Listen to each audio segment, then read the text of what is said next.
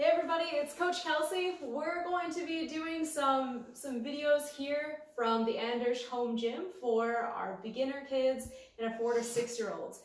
We're going to get started here with just a couple of things that the kids can do at home to get used to individual movements, just so that they get that muscle memory and they don't forget how to do jiu-jitsu during our break here. So I'm on the ground, and the very first thing I'm going to do is just come up into a combat base. So I'm just rolling back, I'm coming up, and I've got one leg forward and the other knee back. I'm going to just switch sides here. Come up, one leg forward, other knee back. Okay, once I've got that down, we're going to work on just doing a little technical stand-up. Since a lot of people don't have puzzle mats at home or they don't have jiu-jitsu mats, we're not going to do a back break fall because I don't want anybody to get hurt, so we're just going to modify it a little bit. So that same movement, I'm coming up, but now I'm going to bring my knee back, just like that. And I just come back down. Okay, so we're just working on getting that leg behind us, just like we do our stand-up and base in class. And then the last thing that you can work on is your jiu-jitsu bridge. Okay, so remember when we do our bridge, we keep our shoulders on the ground, and then we're just lifting our hips up high. So to demonstrate that, so I'm trying to get my feet as close as I can, and then I'm just lifting my hips up. For those who have done this a lot, we can start working on making an angle. So I'm bringing my nose to the floor, I'm arching, bringing that elbow across, I'm just switching sides. Just like that. That's going to keep your body moving, and it'll make it a lot easier for you to do the other drills that we're going to do in just a moment. Okay. So the next portion, we're just going to do a little bit of some self-defense things that you can easily work on with your student at home. So the first thing and an important thing for all people to remember is grip strips. So number one, I grab the same side when I'm facing her, the same side, and she makes a fist and put your elbow in. Yep. Making sure that you maintain a base at all times. So you want to be able to find your base. Yep. An elbow in, and making sure also not to what? Pull back. Pull back. That's right. Show pulling back, just so we can kind of see.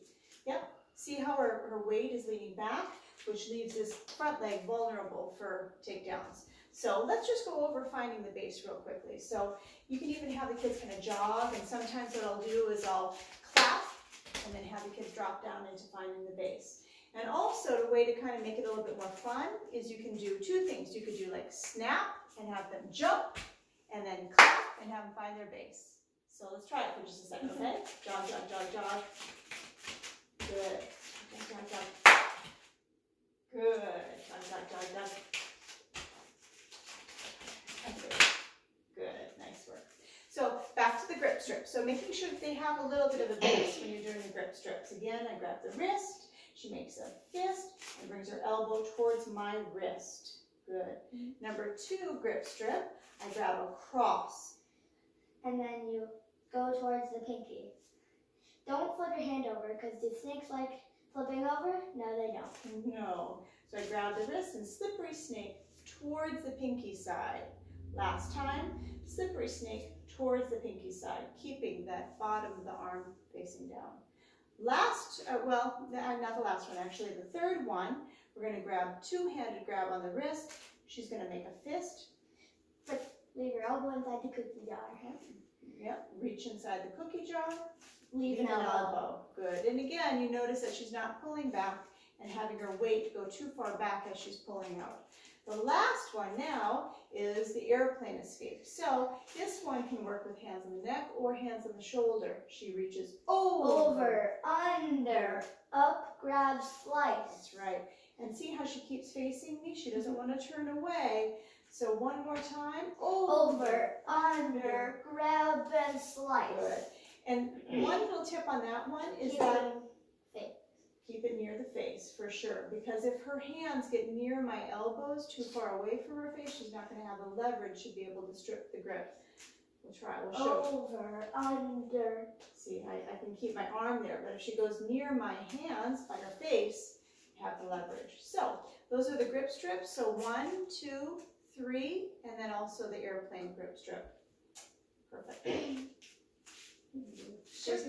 All right, So Crazy legs. So now we're gonna play a game, crazy leg drill. So we've done this in jiu-jitsu class before.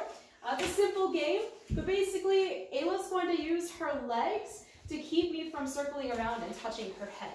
So she's always got something on my hip, and as I circle, she's going to take one of her feet behind my knee so that she can follow me. So we're just going to start out real slow so that she gets comfortable with the movement, okay? So I start circling, and she takes the back leg and puts the foot behind my knee. Her knees are always facing out, and she keeps her hands by her face, okay? Once we get that side down, we're gonna switch. She's still got that foot on the hip, but now she switches her feet, and we circle.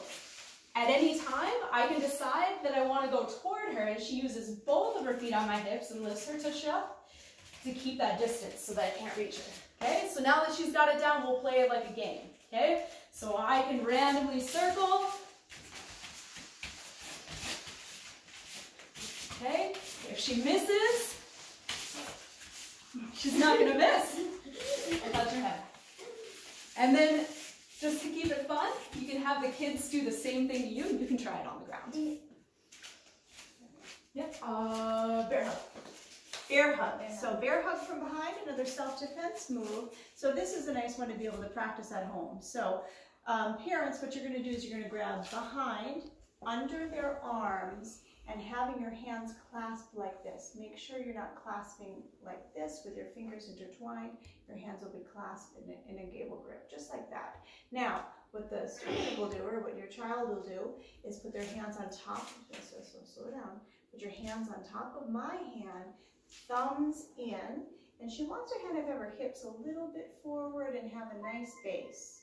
Now, she's going to bring up her leg. So first of all, the student's going to look down and look at the hands and see which hand is on top. Is it this hand or this hand, Ayla? This one, exactly. So that's the side that she's going to put the pressure on. She's going to lift up that leg, and she's going to stomp and press down, cover her face and elbow. Good. If you don't feel safe having your kids elbow towards your face, that's fine. You can leave that part out, but with a nice cover and then an elbow. And another drill that the students can do is practice that, the cover, elbow. And it's good to know how to do it on both sides. We'll do it one more time. A little faster. Yep, you can do a little faster, sure. Okay, so which hand's on top? Good, good. And then you can switch it up. So you can practice other hand on top, and you could do it by surprise, or just practice a few times so the student knows how to do it both ways. See, and it's a little bit more difficult. You see how she turned that way. So if she's going towards this side, she's stepping out, still covering, and elbowing with the near arm. So that's a good thing to practice. Perfect. All right, well that concludes the video for today. We are going to be doing a live stream on Tuesday at 5:30. That's going to be a question and answer session for the kids and their parents. So if you can tune in at that time, it should be on our Facebook page. If you have questions ahead of time, feel free to send a message to myself or Professor Sarah, and we'll make sure that we try to address it during that hour. We plan to send out more videos as we go along, and we'll pick a couple of videos for the intermediate and advanced students that we already have recorded that's on our YouTube channel. But at any time, they can go ahead and take a look at that YouTube channel and start working things from that page. Thank you so much for your support, and we hope to talk to you soon. And then during the kids ones, I'll be in it.